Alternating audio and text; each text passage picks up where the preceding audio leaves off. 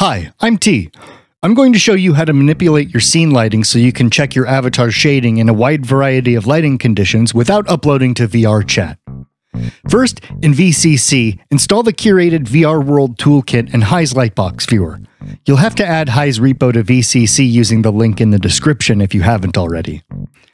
High's Lightbox viewer is badass. If you take one thing away from this video, it should be that.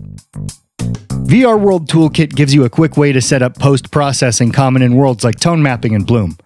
Tonemapping maps the HDR values your GPU uses to do lighting calculations to a range display devices are capable of showing. There's a lot of ways to do it depending on your goals, but for previewing in the editor, all you really need is neutral or aces. Bump your post exposure up if things are too dark. Bloom makes shiny stuff look sparkly and makes the image a little softer overall. Don't get too caught up in your specific settings. This stuff is controlled by the world after you upload your avatar anyway. Scene lighting is where things get a little more complicated. There's direct light, which comes from light components.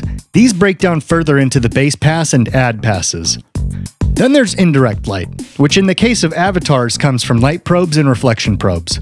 Light probes measure rough, diffuse lighting information, and reflection probes handle specular, mirror-like reflections. Luckily for us, Unity automatically falls back to ambient probes based on the skybox, so we don't have to set that crap up ourselves. We do still need to feed it a good skybox. There's some good ones from Pixar and Polyhaven linked below.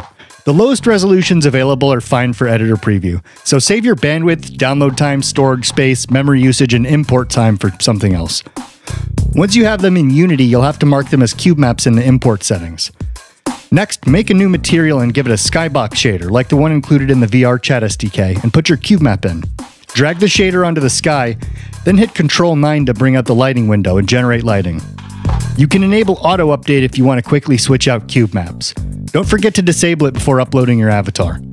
If you're making beauty shots, check out Pumkin's editor screenshot utility and silence custom tone mapper. I think that's about it. Let me know in the comments what I should cover next. If you need help, have something to show off, or just want to chat, we have channels for that on the Discord server, so stop by. Like and subscribe. See you next time.